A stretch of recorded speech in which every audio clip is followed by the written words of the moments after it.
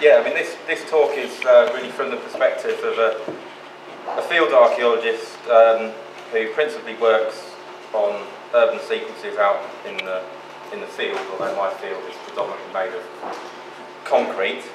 I'm not really a technophile nor a complete Luddite, as you'll probably find out.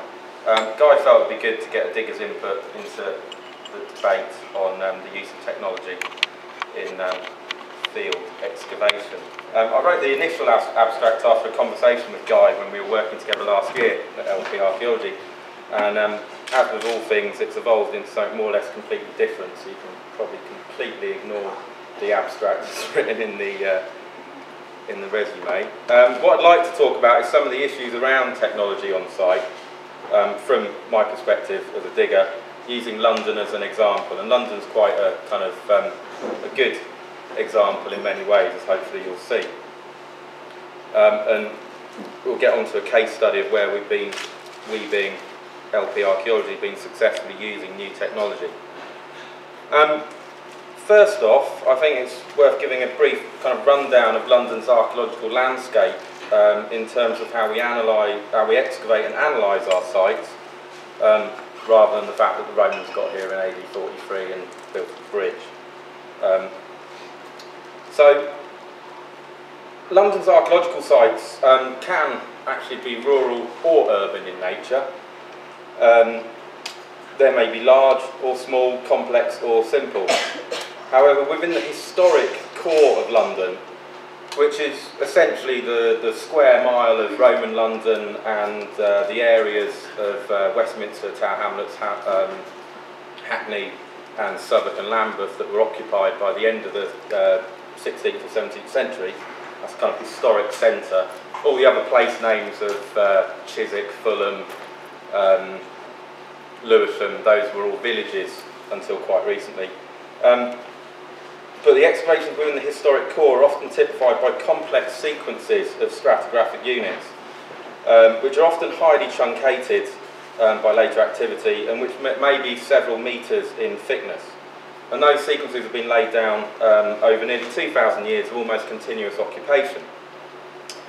Since the 20th century, these sites have been scientifically excavated with increasing regularity by a number of different organisations, both based out of various museums and out of contracting organisations over the last 40 years. It's the excavation of these sites that led, in part, to the development of single context recording from its origins in Winchester, coming from the work of Edward C. Harris, and who created the Harris matrix and developed as a system that allows quick and efficient recording and excavation of complex archaeological sequences and the reconstruction of those sequences in post-excavation, or PX, through the drawn, written and photographed record allied with the finds and samples. Now, the Museum of London took single context and developed a systems-led approach to excavation and post-excavation, which is rigorous, logic-based, follows Harris's rules of stratigraphy, and fortuitously was ideally suited to both computer databases, which of course were quite big back then, quite a long time ago, and are still big now, and in later years to GIS. At the heart of the MOL PX system is a process of aggregation of stratigraphic units into ever larger units. This is done on a many-to-one basis. Thus, contexts are mapped into subgroups. This is done purely on stratigraphic relationships. Subgroups are then mapped into groups once we have additional information from specialist reports and from the stratigraphic analysis. And the groups are then allocated to land uses. And this system takes us from having 50,000 contexts through to having a smaller number of handleable land uses, and those land uses form the basis for essentially writing the publication, the story, as we call it in London.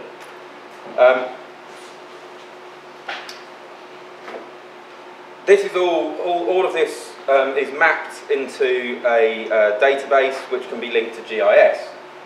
The initial data entry is generally done by the supervisor on the site following the checking of the field records.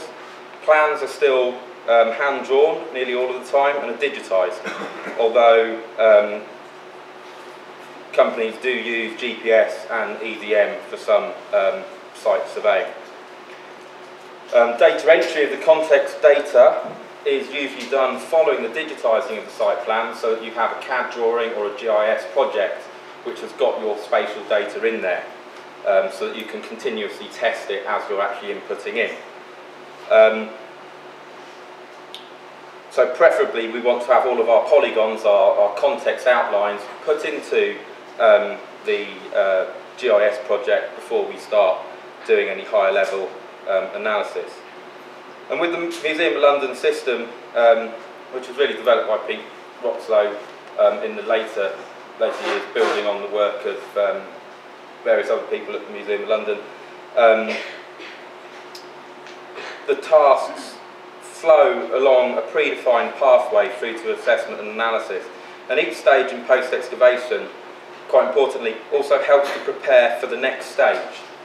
And this has created an elegant and efficient system. It's a system that effectively checks itself as you go forward.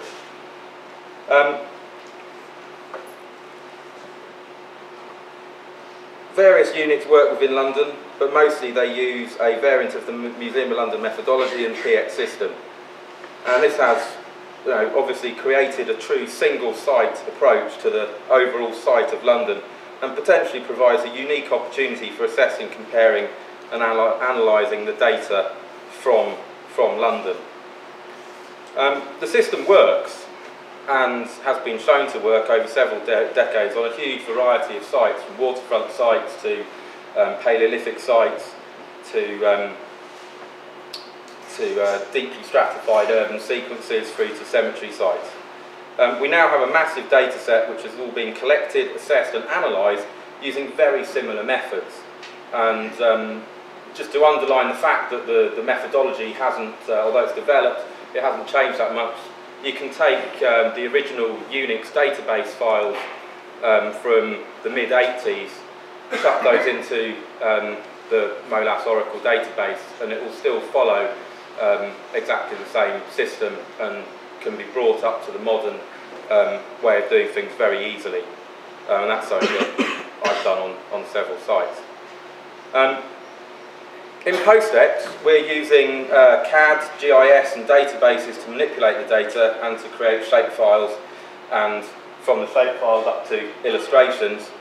However, aside from in geomatics and in the last few years digital photography, we still tend to use technology for the most part in post-ex rather than out on site. So what we want to really look at is whether there's a way of utilising technologies on site to improve what we already do.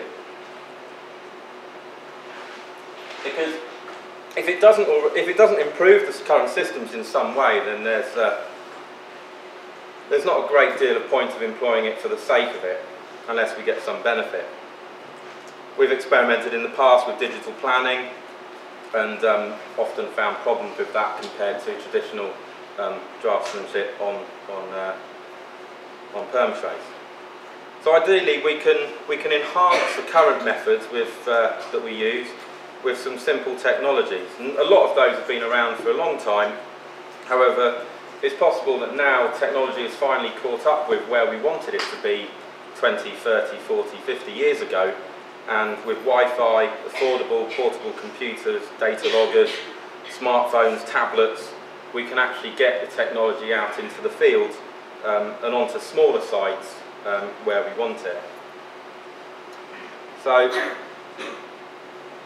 some of what we can do nowadays, and we're increasingly doing, is we can establish GIS projects in advance for any medium or large site before we actually get onto site. And this can be the information that we gather as part of the desk-based assessment process for any site can be fed straight through into a GIS project for the excavation. So you can walk onto site and you know what all of your historic maps are, you've got them georeferenced already, you know where the Roman roads are, you know where the other sites, of the thousands of sites that have been excavated in London, the other sites are in relation to you. And that means that you can actually make better informed decisions on site than if you walked onto site with just a stack full of paper ready to dig some holes and then have to go back to the office if you want to see where Watling Street is in relation to you. So we can also add in HER data potentially, and there is the potential for making really the most of the fact that London is one single site with a large number of individual excavations on it. We can also now take onto site updated kind of e-library or wiki of useful archaeological information, references, guides, articles, files of links to websites so that we can quickly obtain information from web resources. And we can also use technology to allow us to bring manuals, which in the past many of you may have seen the Red Book, the MOLAS site manual.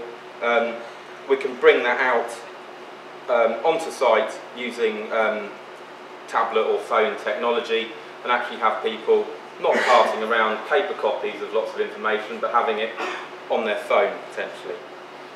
These are some training materials that I've been writing that will be published as PDF downloads that you can just take down off the web and look at. So when you're digging up a Roman tegular or imbrex, you can get some information on that.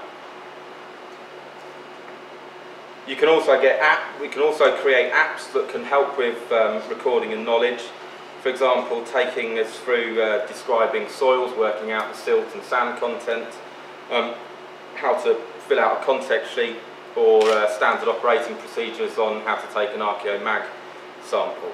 So all of this has the potential to actually get people out on site, give them the information so that they can more readily, so that they can make better decisions about what they want to do.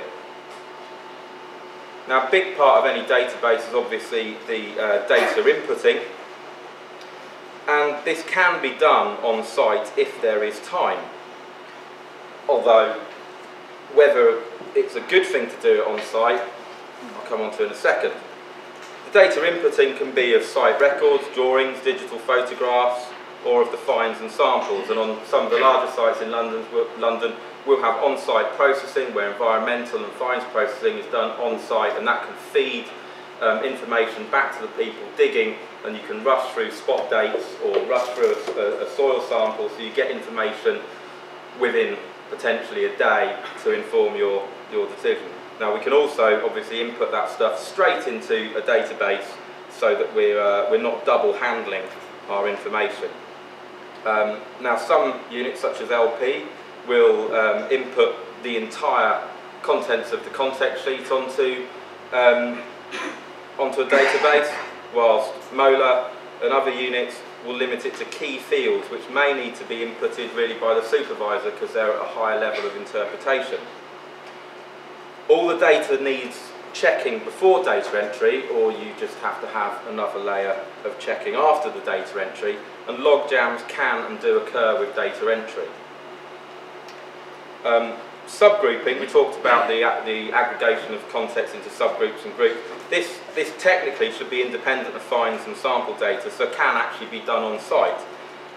Once the sequence is understood, you can't do it on a context by context basis as you dig the site, but once you've gone down and you've worked your way through part of a sequence, you can actually go back and then aggregate your context into subgroups, and actually getting archaeologists, the diggers on site who are digging the sequences, they don't normally get to do the subgrouping, getting them to actually do the subgrouping themselves will actually benefit them and benefit the site record and the quality of the record, because they're actually going to start thinking about what they're digging, they're going to start thinking about that as part of a sequence rather than just a series of individual contexts. It helps develop their post-ex skills and their understanding of the site. we can look at, there are various other codes which we apply to the context, and we can look at whether we can actually get the excavators on site to apply those codes themselves rather than the supervisor doing it later. Although grouping and higher level aggregations obviously need to wait for specialist input. Digitising can also be done on site, and LP Archaeology do a lot of digitising in kind of real time on their larger excavations in London, if there's space and time. And a lot of these sites, you may have a site which lasts for half a day and you're going down to look at the installation of a new public toilet on Leadenhall Street, where they dig a small pit to connect to the sewer. You might take a few records and it's all done in that. You're not going to be sat on the side of the trench digitising your records for that. And any system has to actually be able to cope with that type of site in the same way as the current excavations at Bucklersbury House on the Walbrook, which have been going so far for I think about 6 months. I've got over 50 people working on there and loads of cabins, and have got the room and the time for IT support on site. If you can digitise on site, then you can update your GIS in almost real time. The only downside to this is that due to the complex sequences, there can be significant time lags before records can be submitted, checked and digitising. And digitising can be a real pinch point in post-excavation. As I said, it's far less efficient to check records and do data entry without the digitised plans in CAD or GIS. And if you're trying to digitise everything, you might actually need to have everyone out on site. So it depends on a flexible workforce. There's also issues with programming. We've got here the spike of work. If you imagine that you have a large site, you recruit for that site, you have a large number of people on site. If you're doing all of your digitising and all of your data inputting on site, then as soon as the site finishes, you effectively have no more work. And you have to hope that there's another site to put those people on, or they will all have to go and find work somewhere else. Now, if you digitise off-site, you can use that to actually make that spike have a longer tail, so that you can keep your geometicians and some of your site staff in work whilst they actually digitise everything while your spot dates are coming in, so that you don't have this spike, then nothing, then spike. So it can be used to smooth out your workflow, and that has issues on your obviously on your programming, your budgets, and just employing people and retaining trained and skilled and keen staff. And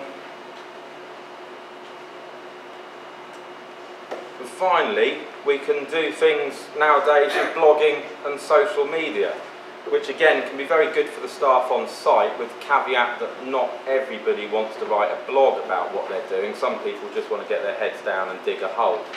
But some people do want a blog, and it can actually get good results from within site teams. It can be very good PR for the client, although it has to be noted that in London, due to the type of development, large developments, often for financial houses, there's often embargoes on any public dissemination of archaeology and their findings until after the site is finished. So you have to check quite carefully whether you're allowed to put up all those photos of all the fantastic things you're finding. And it's obviously good for archaeology in that it informs and educates the public, and you can pitch it at multiple levels, as LP are doing with the forthcoming Minories project. So you're reaching out to people either on the basic, look, we found something really shiny level, or you can put a bit more background and historical background and context into that, up to having actual academic references. So what we're really doing with some of this is we're bringing some of the post-ex processes into the excavation. This allows more staff to see the post-ex processes and to become aware of the bigger picture, which is obviously good for them, provides them a valuable insight for them, as well as being good training, whether they want to be promoted or not. It's always good to know what happens next in any process. Now, for the moment, any changes to the existing systems need to be additional layers or complementary rather than replacements, because as I said, despite all the huge excavations like Spitalfields over the road and Poultry, Bucklersbury House, most sites are a small size and short duration, and we need to keep a flexible approach. If you train up a load of people to use kind of tablets and input all of their context details on tablets, and then you chuck them out on a watching brief and they've got a bit of paper given to them, it's going to be quite difficult for them to flip from one type of excavation recording strategy to another. So you have to bear that in mind. Now, throughout all of this, the temptation is there to try and use technology to save time and money. Budgets are always very tight. It doesn't really matter that the building may be worth £400 million. Archaeology is always going to be squeezed. And with competitive tendering, people are always going to be looking to where they can save time and money. And the overwhelming thing is that in the city particularly, but in London generally, it's all about the programme of work on site. People want you in and out as quickly as possible. They don't want archaeologists there for 5 months if they can get you in there with 4 times the number of people for 2 weeks. So there are pressures on time to train staff just in the traditional skills that we need for excavating sites, let alone new skills involving technology, which needs to be tested and rolled out and can break down sometimes. So any new systems need to be seen in terms of their overall impact, positive or negative, on the quality of work and on the existing well-established systems. Because those systems may not be, although they're completely compatible with GIS and databases, they may not be as adaptable as first thought to some things which we may come up with as ideas. And they may actually take a lot more time than at first thought to actually carry out a new technology recording system. And finally, it does need to be noted that many of these tasks are technically post-excavation tasks, not site tasks. So there's a budgeting implication as well, because generally we put in a tender, and that says that we're going to be charging this much for the excavation phase, this much for the assessment phase, and this much for publication and archive. And if you're starting to take money out of the assessment phase and spend it in the excavation phase, then things can start unravelling very quickly in terms of finding out that you don't actually have any money left to actually publish the book, or God forbid, put the archive into the lark. So we need to keep on top of all of this.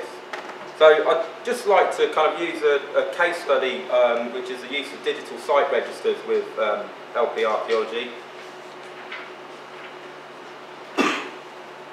which is basically using iPod. You can see the iPods sitting there, just about ready to potentially fall down a 3-metre deep hole. The iPods were used in ruggedised cases, they are obviously expensive, but there are other alternatives. And there are obviously issues with site conditions in that you often have a lot of dust, a lot of mud, a lot of water, and a lot of problems with batteries recharging. But over the years, we've now got used to using GPS, to using EGMs, and actually dealing with all of these problems on site. So actually having iPads or other data loggers out there for this purpose can actually, I don't really see that there are problems that I would have thought there were 5 years ago, and it generally worked very well. And all of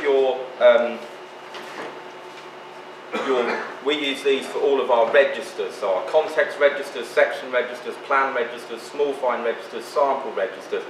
Those are all characterised by having very simple types of data, and it's generally drop-down lists. So all you're doing is selecting. There isn't really a great deal of higher level interpretation in here, but if you look at the context sheet, a large amount of that is all made up of cross-referencing from sections to context to plans. Most of the sample sheet is actually a copy of the context sheet. If you're chucking all the stuff into the database in the register, you can take those fields, and that means that you don't actually need to input those at a later date. We were using 2 iPads consecutively. They were linked by Wi-Fi to an LP ARC database, and it worked very well. The only thing that I'd love to see is to see a camera where you could actually input the photo record into the camera so that you took a photo and you just typed into the back of the camera, it's a southwest facing photograph of context X, and they would all be linked through. But it does work. Unfortunately, the iPad's photo capabilities aren't good enough to produce archive quality photographs, and the lens is obviously not fantastic. But it generally did work very well on site, and I think it's a possibility of taking this forward. The last thing that I would point out is that we can develop all kinds of nice apps for tablets and phones, but if you try and use them on most construction sites in London, you'll get kicked off site because you're not allowed to use a mobile phone on site. So that's one last thing to think about. Thank you.